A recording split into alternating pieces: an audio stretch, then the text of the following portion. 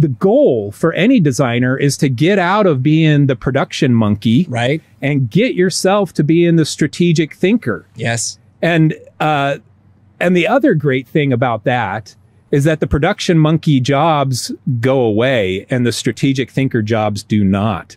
I mean, design is getting automated. Anybody can pull up software now and download a theme or a template and throw in their text and make it look halfway decent. Squarespace won't even let you make it look bad. Yeah.